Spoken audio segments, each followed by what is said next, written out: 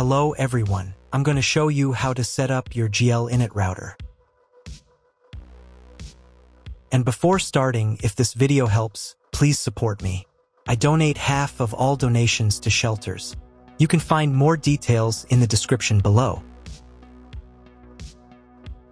First, turn on the router. Take the power adapter. Plug the power adapter into an outlet. And connect the other end into the router.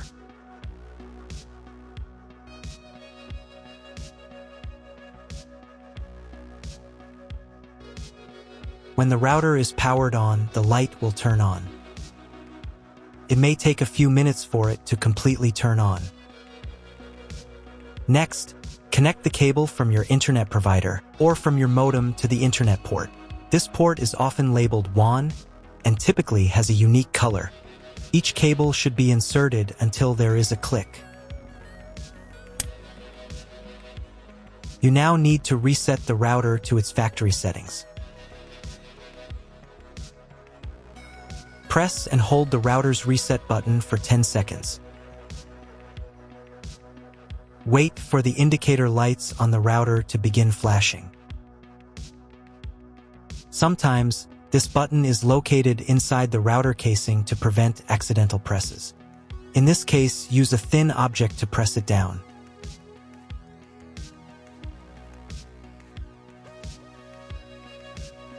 The router will restart and all the settings will be reset to the original factory defaults. Plug one end of the Ethernet cable supplied with the router into an Ethernet port.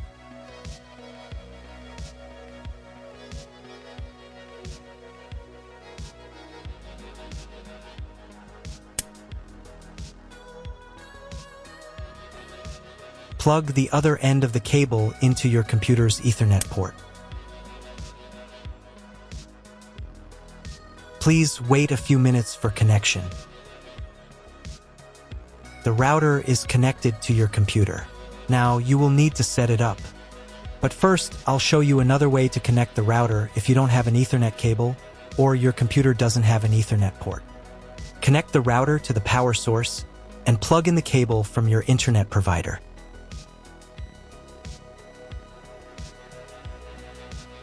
This will enable Wi-Fi. If your router is new, your Wi-Fi network name will be the name of the router. Your router has its own Wi-Fi network name and password printed on a label. Connect to it. Great, you've connected to the router. Now let's start setting it up.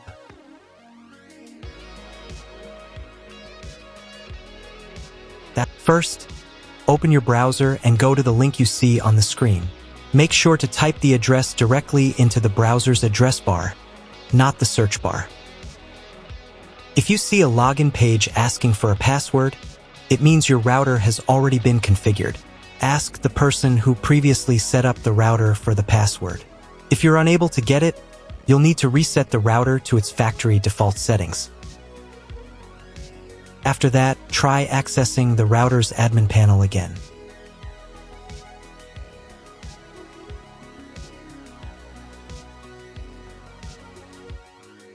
Depending on the firmware version of your router, the setup process may look slightly different. But don't worry, just follow along with the general steps I describe, and you'll be fine. On the first page, you will need to select the router's language. I'll leave it in English. Click the Next button to proceed. On the next page, you'll be asked to set an admin password for your router. Your admin password will be used to configure everything inside the admin panel. It is extremely important to keep this password safe and private. Make sure your password is between 5 and 32 characters long. Click the Submit button to continue.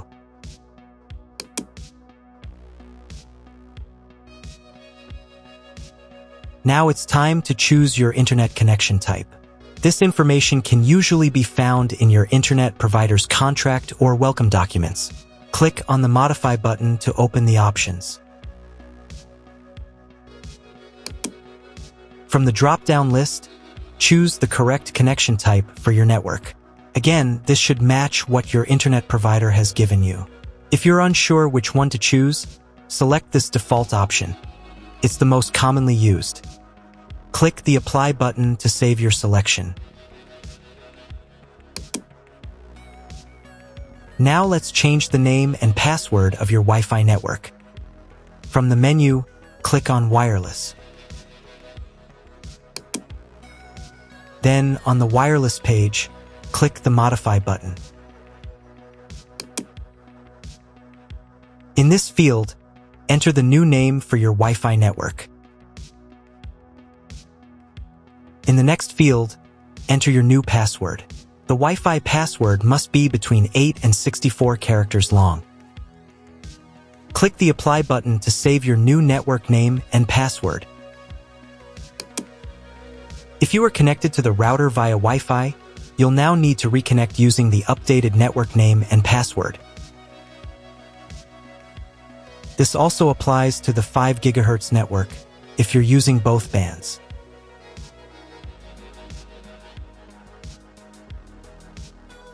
After updating the 5 GHz settings, don't forget to click Apply again. By the way, if you don't need one of the two bands, for example, if you only want to use 5 GHz, you can disable the other one. To turn off the 2.4 GHz network, simply click this switch here.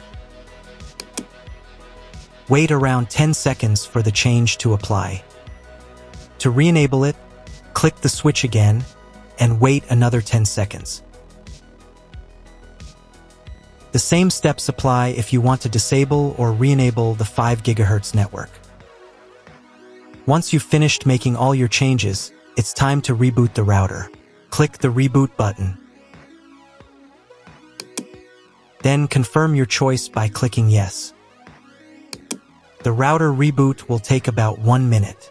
During this time, please do not refresh the page or press any buttons.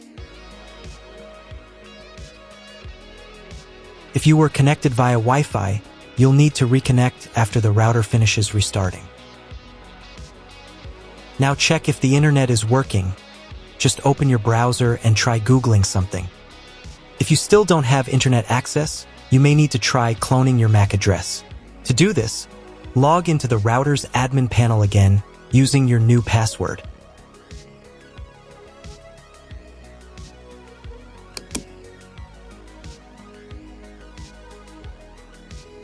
Navigate to the More Settings tab.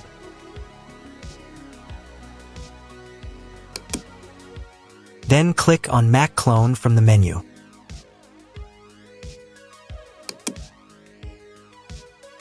On this page, select the option from the drop-down menu that includes the word clone in parentheses. Your MAC address may look different from mine, and that's completely fine. Click the Apply button to save this setting.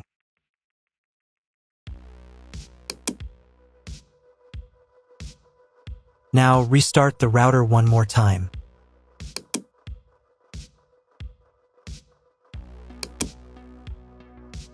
Wait for about 1 minute while the router reboots. If you were connected via Wi-Fi, you'll need to reconnect after the router finishes restarting. Once it's back online, check if the internet is working. Again, just try searching something on Google. If it still doesn't work at this point, it's time to contact your internet service provider. They will let you know the exact connection type required and provide any additional settings or login credentials if needed. That's all. If my video was useful, please support my work. I donate half of all donations to shelters. You can find more details in the description below.